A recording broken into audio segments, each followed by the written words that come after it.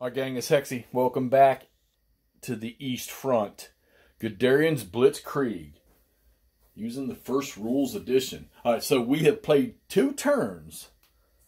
But with this turn record chart, it's actually 4 turns in a way. Because each player gets 2, I guess we'll say 2 phases or 2 turns every game turn. Alright, so we just finished up 4 October 41. Alright.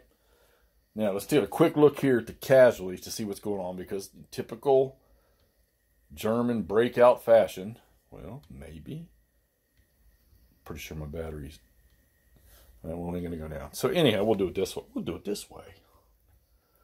We'll do it this way. What is going on here? Pretty sure I'm not out of juice.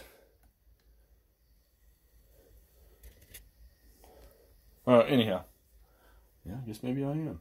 So there is your Russian casualty stacks right there. And your German, of course. Most of the Germans are recon, except for the poor old 4th Panzer Division. They really got swatted good.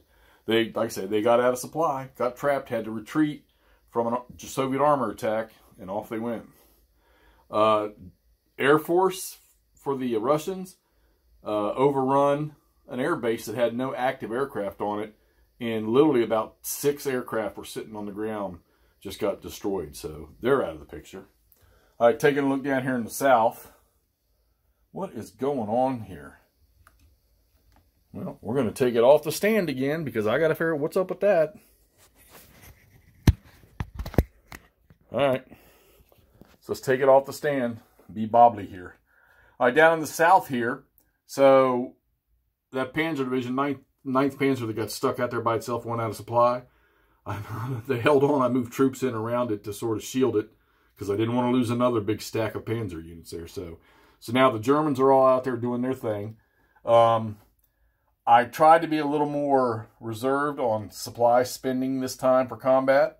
Matter of fact, I don't think I did but 1 combat down here. Now, on the other hand, as I move up the line, go up here towards... well, we're not going to say that name.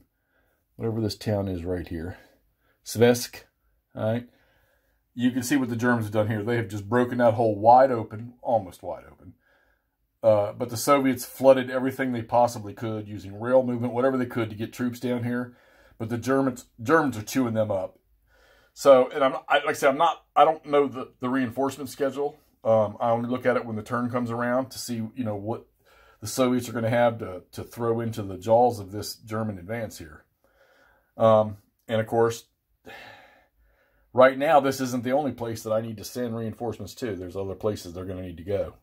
All right. And because of this down here, as we move north towards Bryansk, now, I'm not doing anything really as far as the Germans, as far as attacking Bryansk. I got troops sitting there, and I'll probably start to move a few more in there to get ready. But as this southern portion starts to grow or move to the northeast, these guys are going to end up in trouble. Now, I remember talking about my plan was that this would be my pivot point for the defense, and then the defense would go that way towards Voronezh. But if you move up the line more to the north, the Germans have taken Spademansk, and they are breaking through that. So now I've got 2 holes that the Russians have got to throw troops at and plug up. And like I say, I don't know what the reinforcements are. Maybe they get 50 armies this next turn and they can all roll up in there, but I doubt it. And then even up here towards this other town, Vyazma, you can see what's going on there. The Germans have pushed these Russians down. I did have to pull a couple Russians away from here and take them down to the south. And you've got all these 8-1 militia or just bad infantry units there. I put them in the defenses, the improved positions there, the Hedgehogs, that they're not going to do much. And the Germans have just tossed aside all the armor and most of the infantry divisions that were sitting up here in front of Vyazma or to the west of Vyazma. So that's the push right now that's going on. We're getting ready to start the 3rd turn here, and we'll roll for supply. If the Germans get a big supply roll, then they'll be attack happy. If they don't, well, I'll have to focus on where I'm going to use it at, and I'll have to think about that one. Uncle Joe, still sitting back there in my cafe. I need to get back there and throw him out. All right. And there's really nothing in the rear right now for the Russians. They got a little buildup going on over here. But a lot of that is Katyushas and just artillery. So I really got to hope that the reinforcement schedule for this turn, drop a bunch of stuff in Varnesh and rail it to the front here as fast as I can. Good thing about this, there are a lot of railroads on this. You can get to almost every corner of the map with it. So the German railhead has moved up here to Lviv, all right, or Lviv, depending on which country you're from. And so that's good. Maybe if I can push them over to Kursk, right there, that'll give me a good center point, and then maybe up to Urel if that happens. The railhead up here, I think I moved the guy. Yeah, I switched him down here, going through Yelnya, because this is opened up here, and that's going to be a good rail and road hub right there. And I think that this pressure here is going to force Bryansk to have problems, and it's going to force Vyazma to have problems too. We got to, you know, Soviets, we got to keep the Germans out of Moscow. Although they don't need that for victory conditions.